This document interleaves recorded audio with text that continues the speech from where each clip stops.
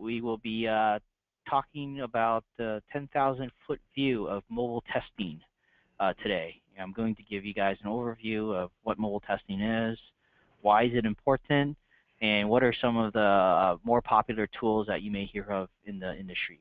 Now, I'm not going to cover a lot of them because there's over hundreds of them out there for different reasons, but we'll just give you guys just hopefully you guys will be able to walk away with at least a glimpse of what tools do what purposes and why they're important and who actually wants these things.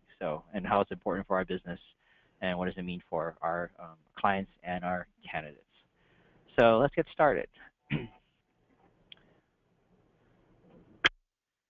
So here's our agenda for today. Definition of mobile testing. We'll start there from the very top there. We'll talk about the types of challenges that on why mobile testing in the industry needs quality, and why tools can play a part of that. We will dive into a few categories of mobile testing, some of the main ones, and then also talk about a couple of examples of tools that are out there today. And then lastly, we'll wrap up by talking about what industries care about mobile and mobile testing, and as a company, what is our next steps and how this information all relates to our jobs. So let me ask you guys, someone out there, someone tell me, what is your definition of mobile application testing?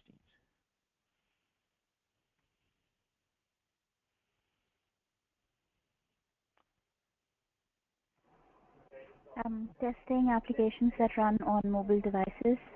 Okay. What else? That's good. That's turning the word around, but that's good. Testing that the mobile app functions just like the app would on a normal device other than like a PC. Okay. Actual devices. Whoever joined, do you mind muting unless you're speaking?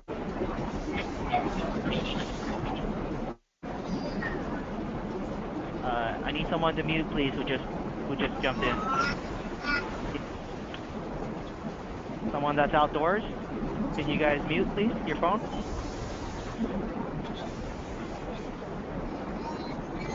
How do I mute from here? Does anyone have admin controls? Shoot. All right. Okay. Thank you. Oh no. All right. All right. Well, here's a definition from Wikipedia, and you guys are right. Pretty much, as you can see, mobile application testing is a process by which application software developed for handheld mobile devices is tested for functionality, usability, and consistency. I'm sorry, we really need someone to mute if you're not connected to the call, or you're not talking right now. Can everybody mute?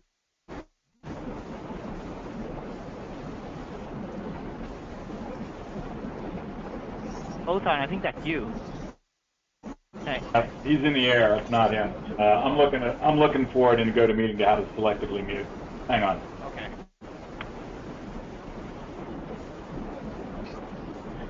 Okay, moving forward. Mobile application testing can be automated or manual type of testing. And mobile applications can come either pre-installed. Oh, thank you. Can come either pre-installed or can be installed from mobile software distribution platforms. So that's the Wikipedia definition. Very wordy, but bottom line is what you guys said. Testing software on a handheld device. So some of the key challenges to mobile testing is, well, number one, there's a lot of devices out there, and they're continuing to grow every day. I think there's probably 2 billion phones out there now that are old and new that are considered smartphones, tablets. Android owns a lot of those models, but it continues to grow, right? So there's no way you could pick up everything and touch everything that has a screen on it and verify your application runs the way you want it to do. Another challenge is that in addition to the devices, you have a lot of operating systems and versions of them that are lingering out there.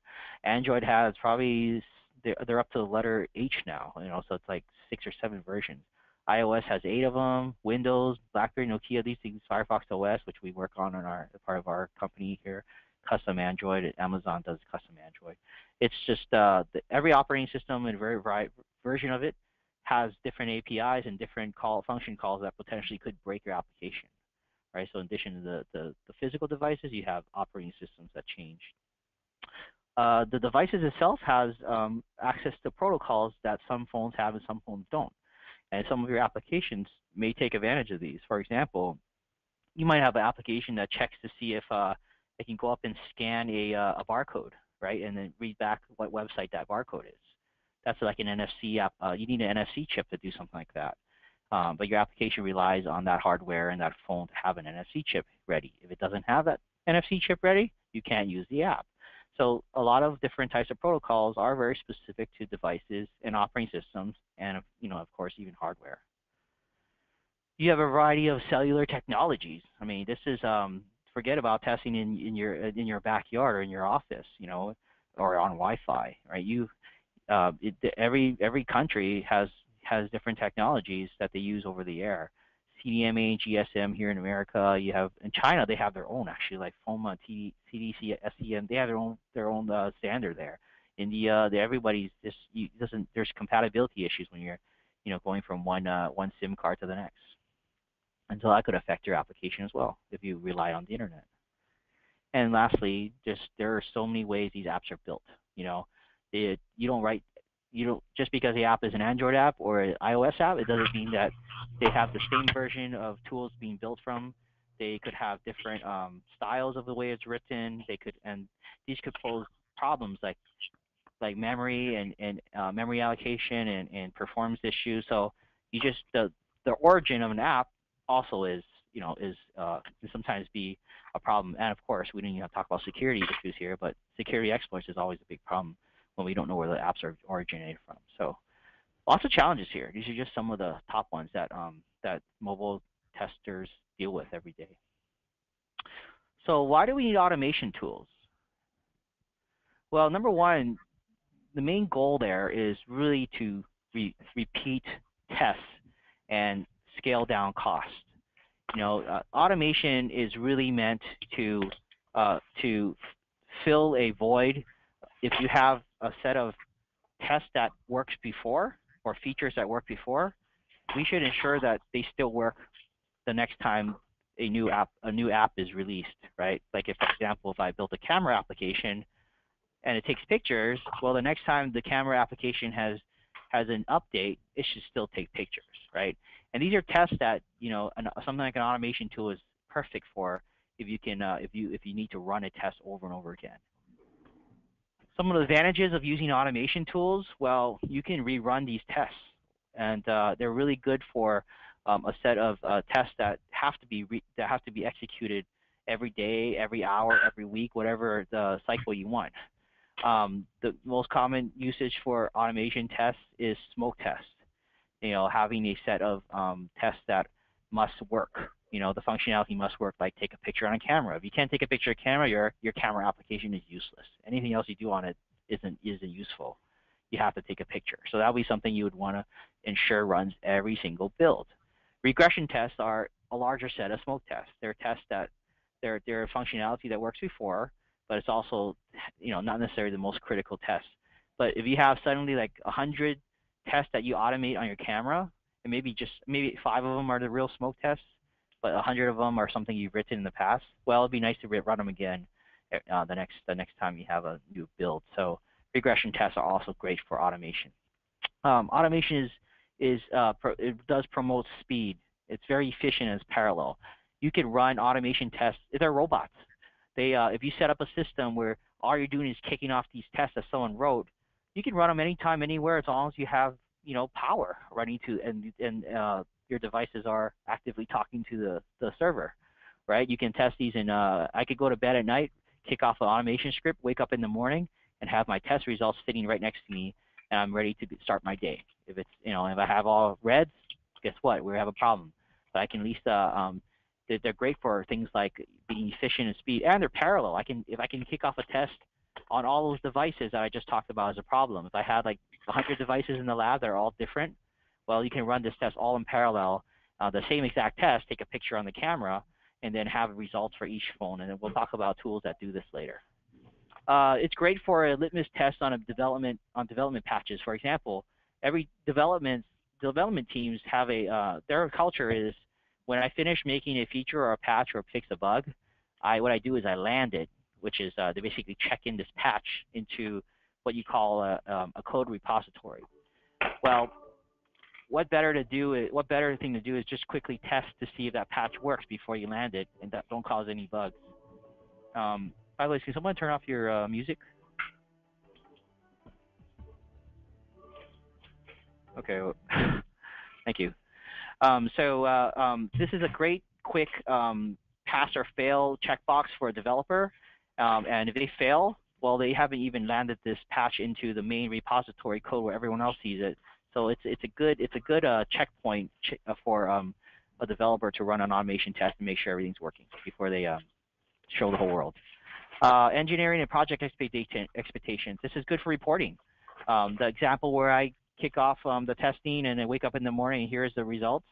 Well, if I do that regularly and then everything is green, and meaning it's all passed, this is great for reporting. Engineering wants to see that. They feel confident, and then they can walk into and continue with their project management schedule if your checkbox for tests are passing. If they're failing, it's a first line of defense that you want to address as a concern. And then lastly, scheduling jobs and routine reporting. You can just set it anytime you want and forget it, and you can write it on the weekends where you're not there in the office. It's just great to not have to physically be there, and then just expect the results to show up. Any questions on why automation tools are good? All right. Some of the disadvantages to automation tools. Well, they're not all compatible with each other. There's a lot of tools out there. We just talked about all the apps and all the phones and all the OSs. There's also tools that aren't necessarily talking to each other all the time. Right? The languages, while they're getting better and becoming more cross-compatible, they still have gaps. So if you are a Java shop and you use a certain tool, you move over and now you want to work on C# or something, you might have to rewrite those tests all over again because there isn't interoperability against it. So they're getting better, but they're still not quite there. They don't find features, bugs. Automation tests is meant for smoke tests and regressions, things that are repeatable and rerunnable. They're not going to catch the new issues that developers are working on right now. That's where you have a different approach to that. But you're not going to write new feature bugs or features in automation until that feature has shipped, because features change. So it's not meant to find new bugs. Test case maintenance is really, really costly, and it's imminent. You will be running test cases that fail, and they will give you false negatives, and you're going to say, oh, this automation test failed last night. They're going to look at it like, oh, someone removed an API on that feature and by design, and this is why your test is failing. So you have to remove the test, or you have to update the test, and that is a very big headache for automation testers, because they're always fixing their own stuff just to make sure it doesn't send false positives or false negatives. And then lastly, they're not useful when you're trying to test things that are considered an edge case or a paper cut. Has anyone heard the term death by 1,000 paper cuts? Oh yeah. Okay, Tom has. So Tom, you want to explain what that means? It means dying slowly. You can die with a big nasty explosion, or somebody can cut you 1,000 times and you slowly bleed to death. Right, one paper cut is not going to kill you, right? But if he keeps slashing at you, you're just going to eventually dead. And the analogy to that is, if you download an application and you're using it and you're annoyed because it keeps flickering, and maybe say Tom has downloaded my app and your thing always flickers, your camera app, and then Christian downloads it and he's like, you know what, I take pictures, but it's always the button is sticky. When I press it one time, it shoots 1,000 pictures. These are little things that are annoyances, and 1,000 annoyances will make the audience feel like, I don't want to deal with this thing. This thing is just not good quality. And so those kind of test cases aren't very good for automation, because you're only testing the most happy path factors that either work or don't. That's where smoke tests and regressions are. And things like testing those type of cases, they're probably better off doing by hand. So we'll talk about those later. Okay, here are some of the components that we'll dive into a little bit more. Well, first, sorry, this is the components of how applications are made on phones. There's really three types of apps out there when you're talking about a mobile app. They are a native app, which means that it is written for the native operating system. So if someone says this app is for Android, or this app is built for iOS, that means that they wrote the code in that talks to the iOS or Android the system, the API. There's web apps, which are basically a website that you could load on your browser, but then you can also load it on your browser of your phone. So that means you could go to Safari and you can type in bullhorn.com and look, and now it looks like it's a mobile application. Or actually, it's actually just a website. You have to use Safari, for example, to load that web, assuming that's what you did. Okay, so it's a website, but you're using it, you're viewing it, so it's not really an app, it's just a website. And then the last one is a hybrid web, which is the same thing. It masks itself that looks like a native app. It has an icon on your phone, but when you click on it, the way that it looks like a mobile app, like the screen is smaller and shorter. But what you're really looking at is a website that has some detection in their code that checks that your screen size is now smaller than it would be on a computer. So one quick way, if you want to tell if a website is a hybrid app or not, you can just go to your browser on your computer and go to something like yahoo.com, okay? And then on your screen, you're probably going to see everything nicely placed there. And then grab the corner of your browser and shrink it all the way until it looks like the size of a phone. And if you see that screen, that website starts adjusting as you are shrinking the size of the browser to the point where it looks like the Yahoo browsers, the Yahoo logo is placed. All of a sudden, the search box moves shrinks a little closer. Maybe you have some advertisements that was originally below, now on the left-hand side, whatever it is. You can tell that the page is transforming as you are shrinking the page and as you grow the page back. That's probably a hybrid web app, okay? Some of the categories of mobile automation we'll get into are, we'll focus on these four. There's more than these, but these are probably the main four ones that you'll hear about. Functional automation, which is GUI, GUI stands for graphical user interface. So if you ever see the word GUI, it's just talking about the actual interface, the front end piece. Device cloud, we'll talk about what device clouds are and how that's a useful tool. Performance and load tools, those are really important against mobile. They also exist for anything, desktop applications, web, services, whatever. But we do have, they do use it for mobile. And then, of course, analytics at the end. How do we know your applications are performing the way we want? So let's start with categories. Well, before you do it, here's a map that I drew from a previous presentation, giving you a concept of the different types of companies out there within these categories. I have a couple more categories here, like crash analytics and app analytics, but for the most part, they're about analyzing. And then there's a last one here that says continuous integration at the bottom. We won't talk about that today, but that helps with the build systems. But everything else here we'll discuss in details. Okay, so let's start with GUI automation, right, or graphical user interface automation. So the purpose of GUI automation is to perform functional and regression tests against user interface. This is very much matches what we talked about, what mobile automation is. When you think about, I'm going to automate my phone, people are most of the time saying we're going to automate testing of the functional and regression tests, right, of the user interface. Some of the different types of of capabilities these tools have that do GUI automation is recording and playback, data-driven techniques, and validating API parameters. So for the most part, you can write test scripts against this user interface, and you can just rerun them when you're done. And you can test input parameters. You can test results of what you should expect to see. If you click this button, I should expect to see this page, etc. That's what I mean by data-driven. You use data to drive your test cases. And then the platforms that GUI automation lives on is typically going to be devices. There are emulators and there are simulators. There are some differences between emulators and simulators, but bottom line, you should know that those two there are interfaces on the screen that are not physical devices. We'll see an example in a second.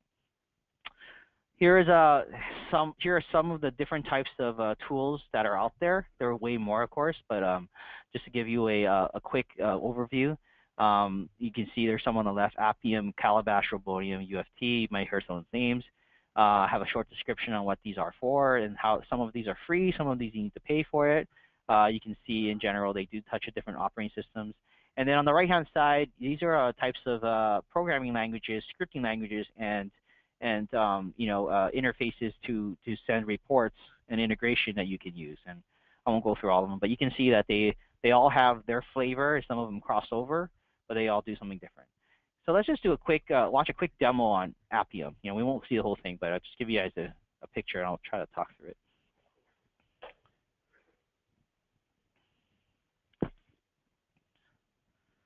So what you see here is the Appium automation tool. On the left-hand side is what you call a simulator. It is what I'm sorry, emulator, not simulator. Emulator is basically a image of a real phone. So this is probably a Nexus 4 or something like that. This test right now is opening up a native application. It looks like it's a Flickr application, and it's basically doing these operations. And you can see on the upper right-hand side, that's the code. That's a Python code that goes line by line, executing what they have, what a tester would write these test scripts, and basically do this, next do this, next do this. And a lot of this is just click on this, and then wait 6 seconds. Now right now I'm asleep. Wait 6 seconds, for the page to load. You see how they have drop downs. Now the next thing you do is look for the element, and then tap on that. You see mobile-tap. So he's tapping an area on the screen. You can see the XY coordinates in there. X.15. Those are XY coordinates of where you're going to tap. But bottom line is, it's executing the script as it goes.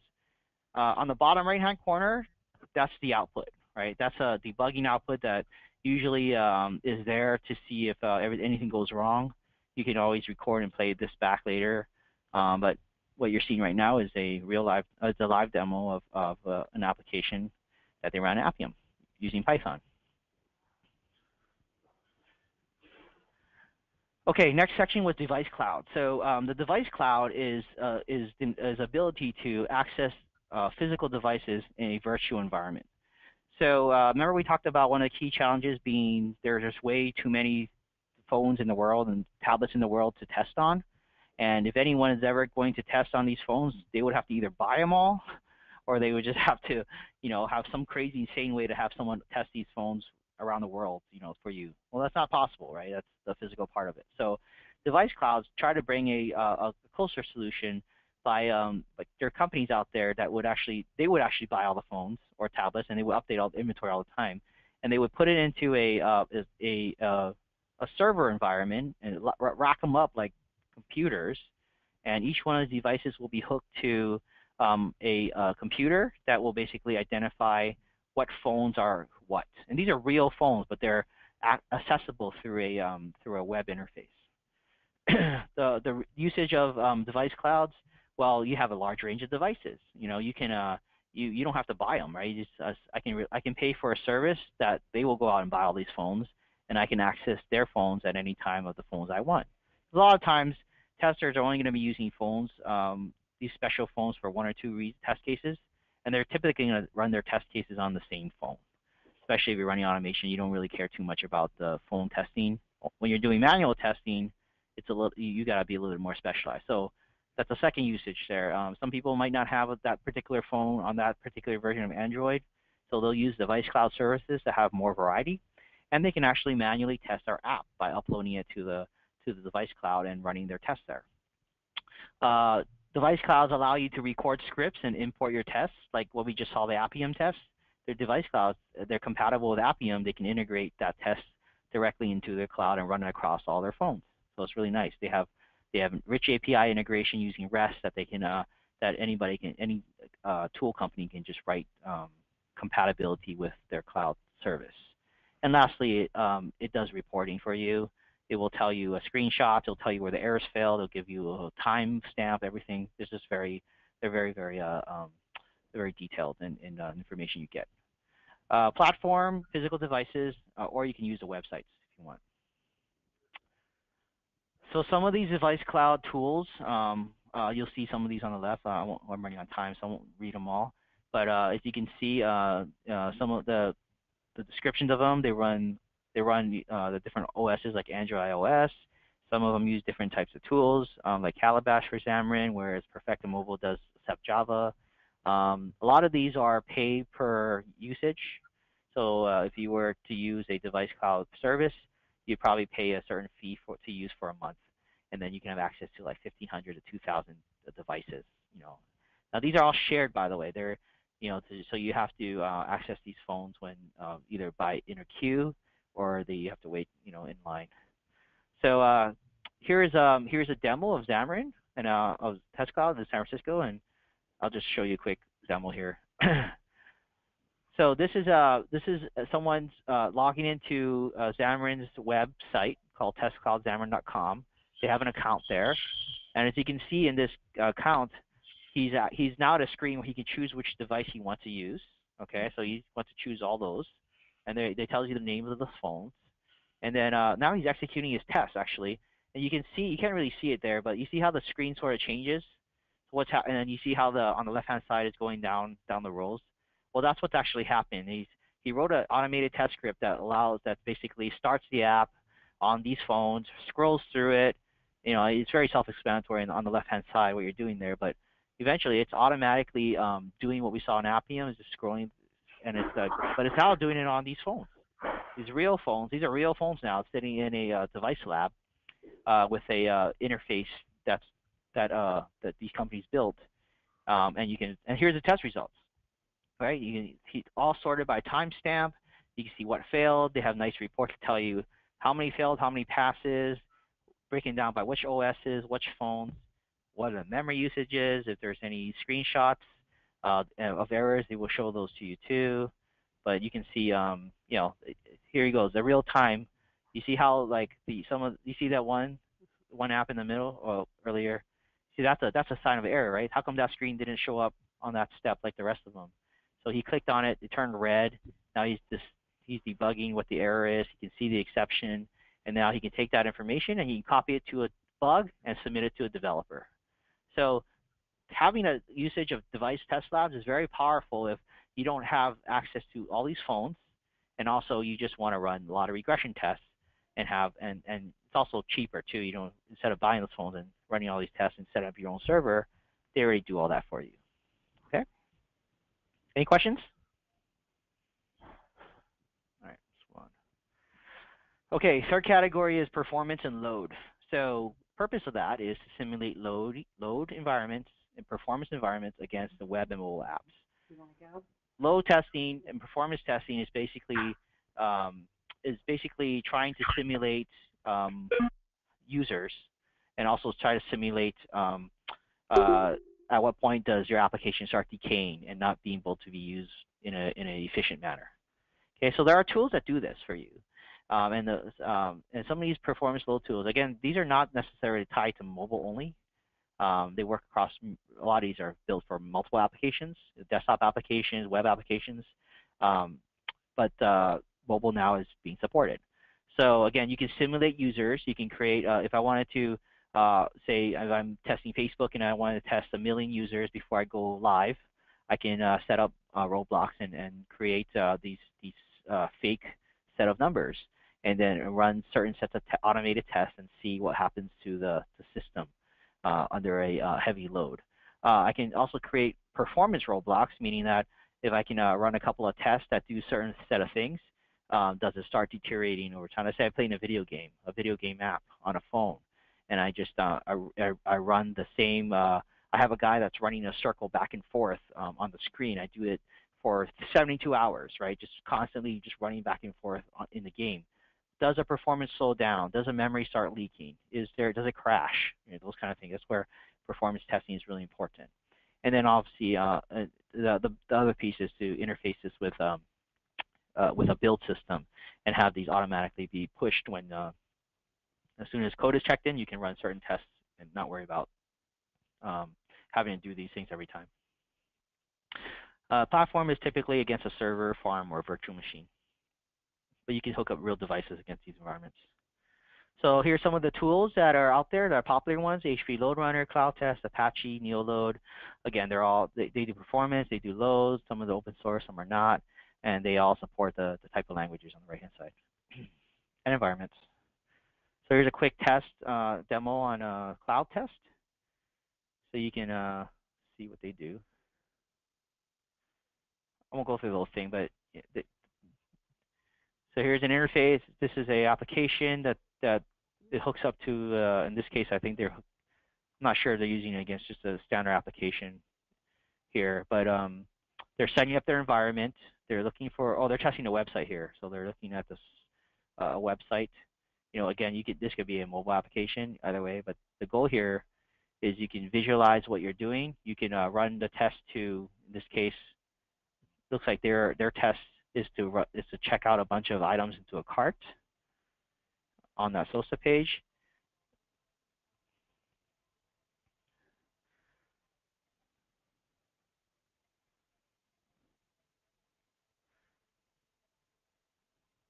So at this point, you have all your inputs. What they did was they put all their inputs into this test application, and now they're going to set some checkpoints in their test to see if it would load after a certain time. The performance. Kind of see the little help text messages pop up and go away. Okay, here he's setting up a server location, a server farm, so you can run it against, a physical server or virtual. I'm not really sure. I think in this case it's physical. So he's setting up a load now. So he's actually instantiating a larger set of simulated users, and now they're pointing to that test server that was in that East Coast and Santa Clara farm, and they're running their test. And looks like they're now execution is set up. So now now it's all ready to go. The test cases are there. The location, the file structure is below. The location of the is set up, and they're running their test. So I don't know how this ends. He just set some 30-minute increments, so you can check and do checkpoints and see what the statuses are. But the powerful thing, and there's nice graphs and all that. But the powerful thing about load testing for those that are that work in load testing and stress testing and performance testing, this is what they look at all day. They're not looking at functionality like UI automation. They're looking at how this application behaves under a certain environment. At a certain certain time of day. Is the network traffic huge, or is it what happens when it's downtime? How fast does this application behave? What's the response time? You can see all those information is shown up here, and you can use all this for mobile. Okay. All right. So a few more minutes. So we're almost done. App analytics is the last area of the section I want to cover. So this is basically the purpose of app analytics is monitoring the app usage and statistics. As simple as that. As we all know, applications are really, really important to businesses these days. Even like, if you're a single developer that just built the app at home, or you're a large company that relies all your businesses on apps, you got to know what people are doing with it, right? Not just crashes and loads and hangs, but you got to know if is it being used right. So there are a lot of companies that do this work for you, and they get this information, and then you can take that information and then figure out how to amend this into your business plan. Some of the usages that app analytics companies do is they track trends in installs. They want to see one stat is how many installs how many people downloaded my app this month, right? How many people deleted the app off the phone? How long was the app up before it crashed? These are some of the different numbers that it can scrape and pull out from either the server side or watching your trends and how you use the app. The data is used for KPIs and objectives. Businesses will change their business model based off of the trends in and data from these app analytics. It's really powerful. And then lastly, these apps have nice tools. You can watch it. You can look at the data real time. It's all big data from your user experience and others on the phone. So platform is going to be typically the Android and iOS. They have their own tools, by the way. iOS and Android, the operating system themselves have analytics that they interact with. They have interface APIs with these third-party tools. And then, like for example, I need to return the fact that my app installed on a Samsung Galaxy S6, right? So Android will have a REST API where you can pull that data out. And then, of course, the app itself has hooks in there where you can write certain functions in there that it will spit out information. So let's say you're playing a game, and at every level we would have a function in there saying checkpoint, send my information to the server so that I'm at this level. Like say Candy Crush, right? Candy Crush will remember the game's all off of the server side, so that when you restart your app and you log in, hey, you're already starting where you're at. But in-app analytics will also tell you, we last saved your position here. Now we know that out of all the people using Candy Crush, there's only so many people on this level, et cetera, et cetera. You can use that data for anything you want. All big data. Some of the different tools out there, again, I'm just limited here, but you can see App Annie, Flurry, which is bought by Yahoo, New Relic, AppSeed. They all have a different tricks in there. App Annie is a very popular one. About 90% of the apps on Google and Amazon have App Annie in their services. They track usages, installs. Flurry is great at setting your user path, letting you pick and choose your length. New Relic is real time, and AppSeed. AppSeed is cool. I'll show you a demo on that. But essentially, you can see how really the common platforms are going to be iOS and Android, even though Flurry goes ahead and pokes into Windows now and BB. So here's a quick demo. Just talk. This is a short one. So this one, AppSeed, it's called AppSeed because it sees what your app's doing. It's literally like eyeballs that sits behind you and watches what you do. Right, which is kind of creepy, but it's watching it from the app perspective. Well, let's go back and do that. It's a little fast. So real quick, you can see this person is he's going up and down and streaming through the page. You can see where they're clicking. You can see on the left-hand side what their operations are.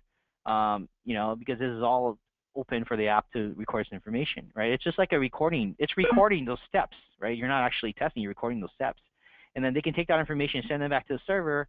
And then now you can see, how many people actually knew how to get through the page without any help, or how many people are stuck on and UX designers love this app because they will use it as a way to poll if their applications are intuitive or not, on the home screen. Okay. All right, that's a lot of information. We're almost done. Who's affected and next steps? So industries that show interest in mobile tools are retail, financial, healthcare, software, everyone. Right?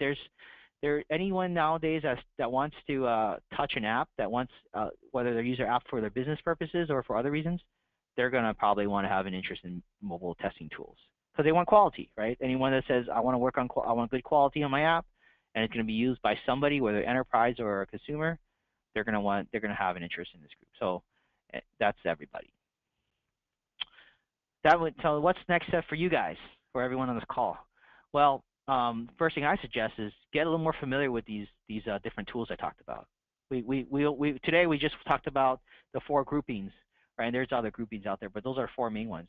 But now start looking at what tools are actually in these groupings, and you'll start seeing these names on resumes and on job descriptions.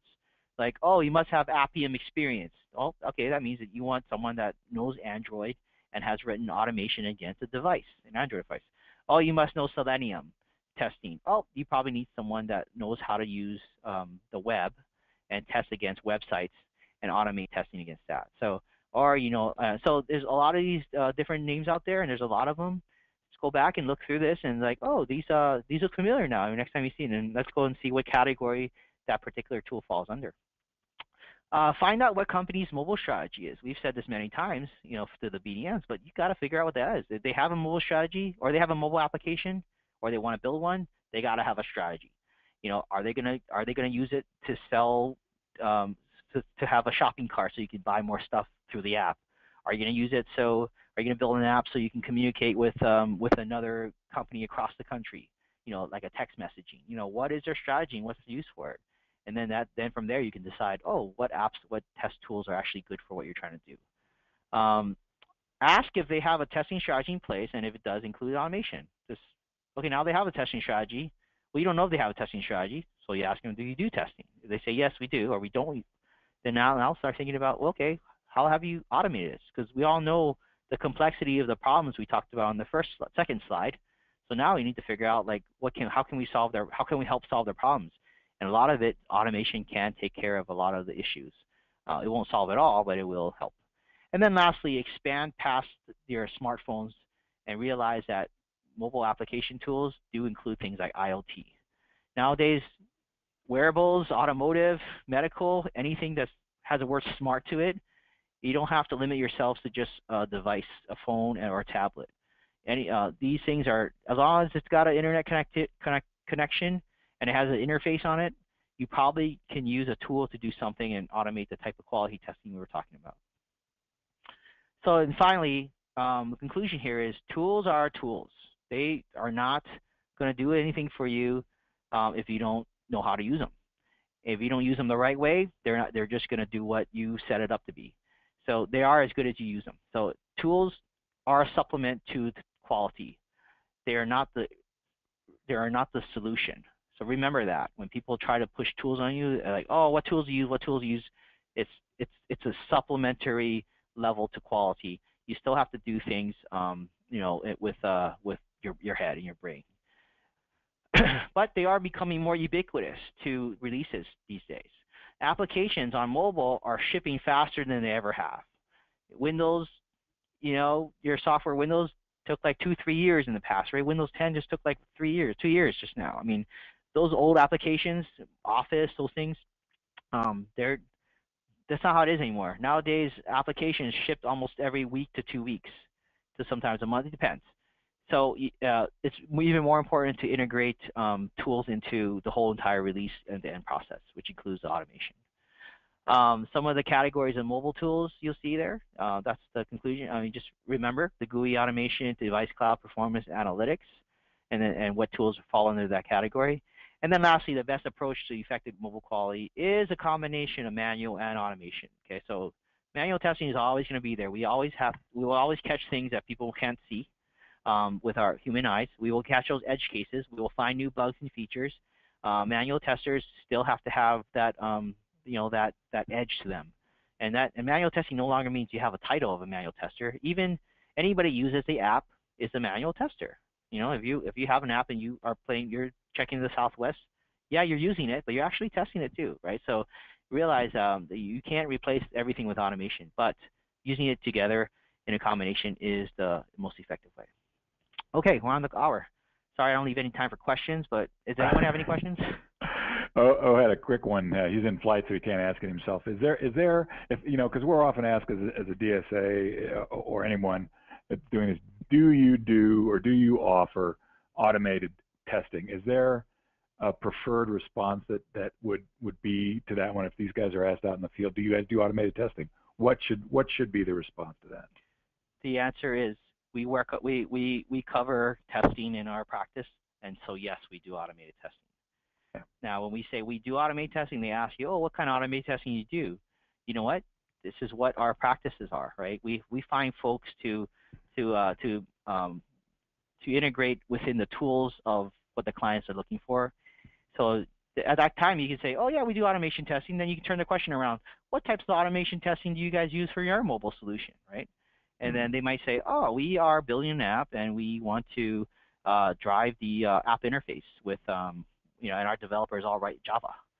And you might say, oh, cool, okay, well, our, based off of what we have in our past, we have testers that can write, that have experience using Appium testing, have run GUI functional UI testing, and they can automate this and work. So that's exactly up there. Now, we don't own the tools, and we don't sell tools, right?